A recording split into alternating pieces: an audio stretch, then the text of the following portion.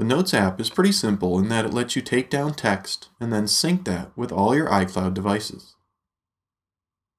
So I'm going to activate Notes here in iCloud Preferences on my Mac. And the one note I already have will sync with iCloud. On my iPad, I'll activate Notes in iCloud Settings, and the note from my Mac will appear.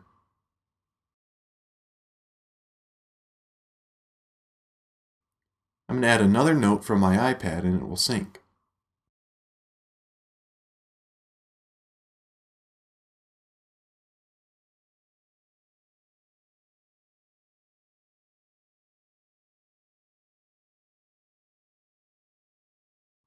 The catch with Notes are folders. On a Mac, I can go to View, Show Folders List. In here, I can create note folders for organization. This can be great if you want to separate notes for home and work, or maybe you want to have folders for all the different classes you're taking if you're in school.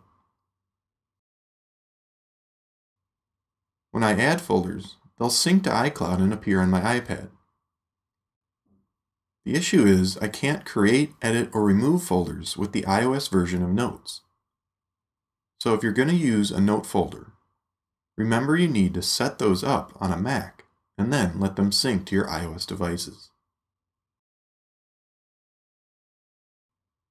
From my iPad, I can add or remove notes in these folders. I just can't edit the folders themselves.